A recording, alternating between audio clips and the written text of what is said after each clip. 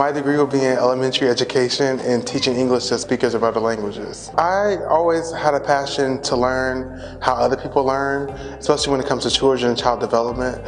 And I always had great teachers. Coming from a low-income family and first generation, there was not a lot of support in the community. So I had, teachers who really encouraged me to strive to be the best student I can be. And so that's why I wanted to major in that, to give back to my community. My big goal would be to work at a nonprofit or for the UN. One of my ideas is to really open an orphanage in Thailand. I am a biology major right now, and I'm hoping to graduate with a BS and then go on to graduate school so I can get a master's for marine biology.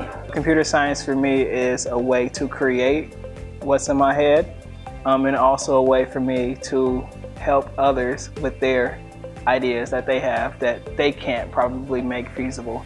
I'm majoring in political science and I'm minoring in anthropology, and so I'm really hoping to get into the international realm, working with NGOs or anything foreign service related, anything that has to do with working with people. My dream job is to be a mobile app developer. I'm a biomedical science major. I plan to go for my master's after my undergraduate to get a master's in physician assistant. I knew right away exactly what I wanted to do, and I chose biomedical science. So my initial goal, or I guess dream, is to become a pediatric surgeon. I want to study molecular biology and biochemistry, which is just a really long term for tiny living things.